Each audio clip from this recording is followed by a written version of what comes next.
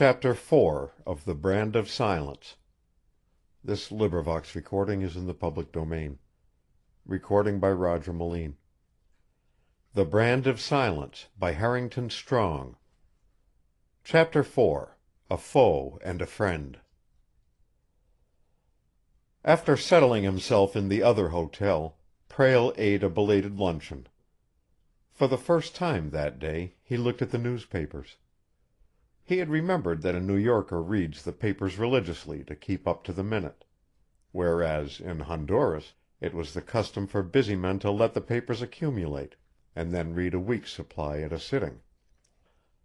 Aside from his name in the list of arrivals, Prale found no word concerning himself, though there was mention of other men who had come on the Manatee and who had no special claim to prominence. "I don't amount to much, I guess," said Prale to himself. "Don't care for publicity anyway, but they might let the world know a fellow has come home." He went for another walk that afternoon, returned to the hotel for dinner, and decided that instead of going to a show that evening he would prowl around the town. He walked up to the park, went over to Broadway, and started down it, looking at the bright lights again, making his way through the happy, theater-going throngs toward Times Square. In the enjoyment of the crowds he forgot, in part, the discourtesies of the day, but he could not forget them entirely. Why had the banker acted in such a peculiar fashion? It was not like a financial institution to refuse a deposit of a round $1,000,000. Why had Griffin refused to see him? Why had he as good as been ordered out of the hotel? Coincidence, he told himself. No reason on earth why such things should happen, unless I am being taken for somebody else, and that wouldn't be true in the case of Griffin. He came to a prominent hotel and went into the lobby, looking in vain for some friend of the old days with whom he could spend an hour or so.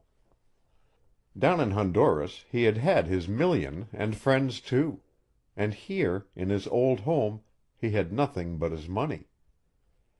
At this hour, down in Honduras, the band would be playing in the plaza, and society would be out in force. There would be a soft breeze sweeping down from the hills, bringing 1,000 odors that could not be detected in New York. Here and there guitars would be tinkling, and men and maidens would be meeting in the moonlight. There would be a happy crowd at a certain club he knew, at which he always had been made welcome. A man could sit out on the veranda and look over the tumbling sea and hear the ship's bells strike. Sidney Prale found himself just a bit homesick for Honduras. "Got to get over it," he told himself. "No sense in feeling this way. I'll have 100 friends before I've been in town a month." He went out upon the street, made his way down it, and dropped in at another hotel. There he saw Rufus Shepley sitting in an easy-chair, smoking and looking at an evening paper. Well, he knew Shepley at least. Shepley was only a steamship acquaintance, but he was a human being and could talk. Prale was just a bit tired of confining his conversation to waiters and cigar-store clerks. He stopped before Shepley and cleared his throat. "Well, we meet again, Mr. Shepley," he said. Rufus Shepley looked up and then sprang to his feet, but his face did not light and he did not extend a hand in greeting. Instead, his countenance grew crimson, and he seemed to be shaking with anger. "You presume too much on a chance acquaintance, sir," Rufus Shepley thundered. "I do not wish you to address me again. Do you understand, sir? Never again, either in public or private." "Why," Prale stammered. "I don't want anything to do with a man of your stamp," Rufus Shepley went on. 10 years in Honduras, were you? We all know why men go to Honduras and spend years there." Shepley had raised his voice, and all in the lobby could hear. Men began moving toward them, and women began walking away, fearing a scene and a quarrel. Sidney Prale's face had flushed too, and he felt his anger rising again. "I am sure I do not wish to continue the acquaintance, if you do not, sir," he said.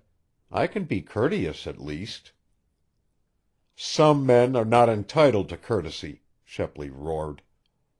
"What do you mean by that?" Prale demanded. "I mean that I don't want anything to do with you, that's all. I don't want you to speak to me again. I don't want anybody to know that you even know me by sight." "See here," Prale cried.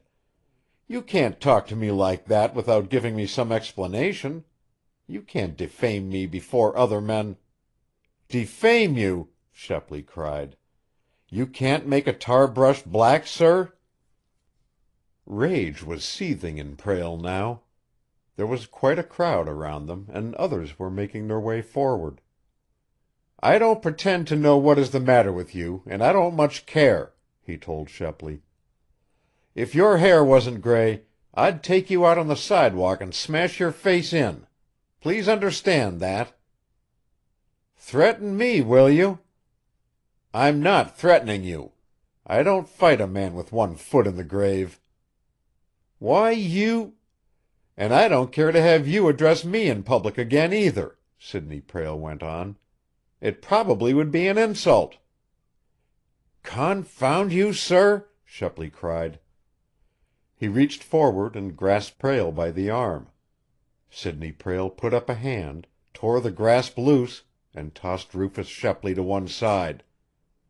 "Keep your paws off me!" he exclaimed. "I think that you're insane, if you ask me." The hotel detective came hurrying up. "You'll have to cut that out," he said. "What's the row here, anyway?" "The place is harboring a maniac," Prale said. "It's harboring a crook!" Shepley cried. Prale lurched forward and grasped him in both arms, and shook him until Rufus Shepley's teeth chattered. "Another word out of you, and I'll forget that your hair is gray!" Prale exclaimed, and then he tossed Shepley to one side again. "Either of you guests here?" the house detective demanded. "No? Then maybe you'd both better get out until you can cool off. If you want to stage a scrap, go down and rent Madison Square Garden and advertise in the newspapers. I wouldn't mind seeing a good fight myself, but this lobby isn't any prize ring. Get me?" Sidney Prale, his face still flaming, whirled around and started for the entrance, the crowd parting to let him through. Rufus Shepley, fuming and fussing, followed him slowly.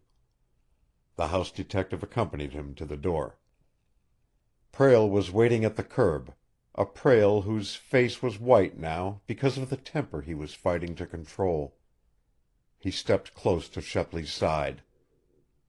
"I don't know why you insulted me, but don't do it again," Prale said. "I ought to settle with you for what you've said already."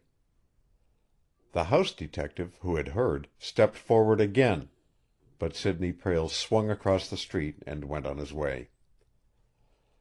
He walked rapidly for a dozen blocks or more, paying no attention to where he was going until his anger began to subside. "Why, the raving maniac!" he gasped once or twice. He didn't pretend to guess what it meant. Shepley had seemed to be friendly enough when they had separated aboard ship.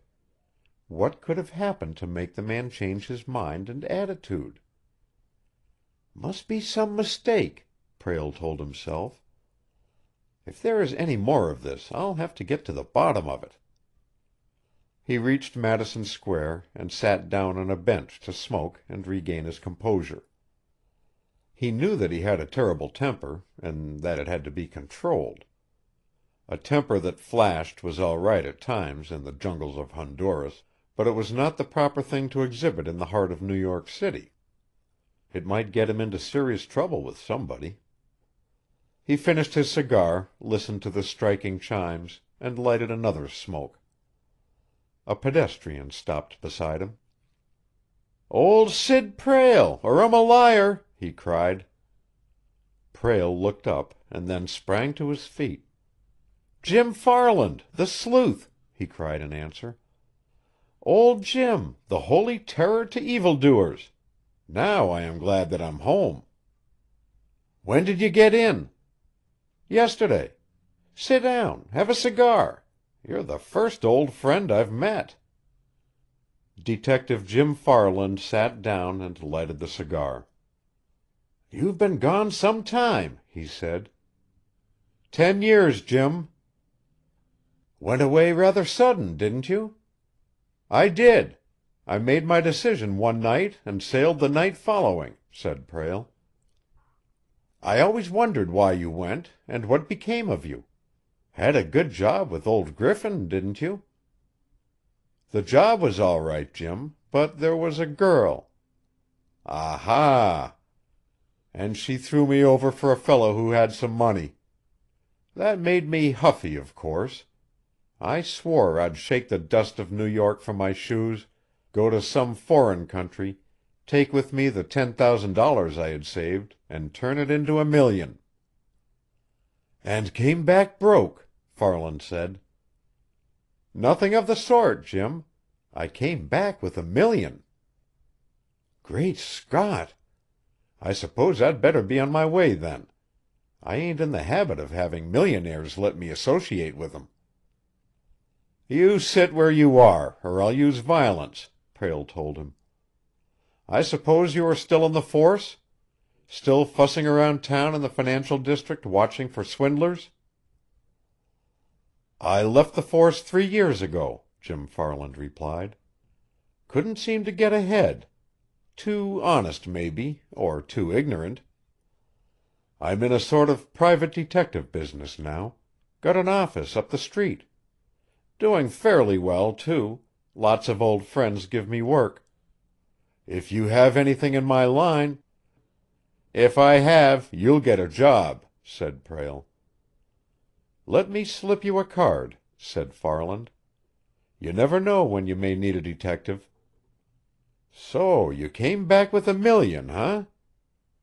"And ran into a mess," Prale added. "I can't imagine a man with $1 million running into much of a mess," Farland said. "That's all you know about it. I may need your services sooner than you think. There is a sort of jinx working on me, it appears." "Spill it," Jim Farland said.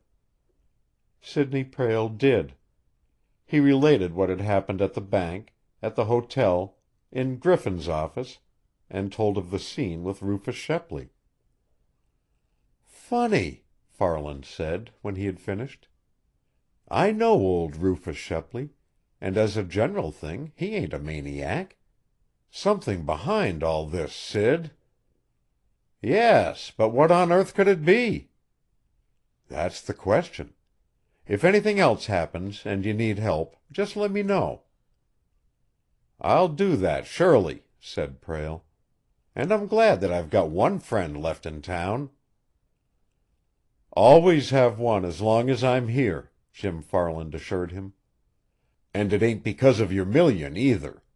"It's true about the $1 million?" "Absolutely."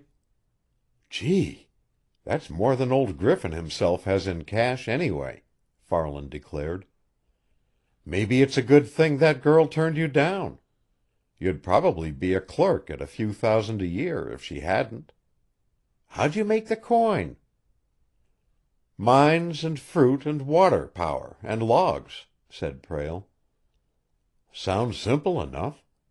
When the detective business goes on the blink, I may take a turn at it myself." "If you ever need money, Jim, call on me.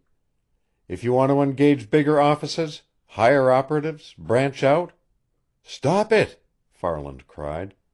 "I want nothing of the kind. I'm a peculiar sort of duck. Don't care about being rich and all. I just want to be sure I'll have a good living for myself and the wife and kids, and have a few friends, and be able to look every man in town straight in the eye. I'd rather work for a friend for nothing than do work I don't like for 10,000 an hour." "I believe you," Prale said. End of chapter 4. Recording by Roger Moline.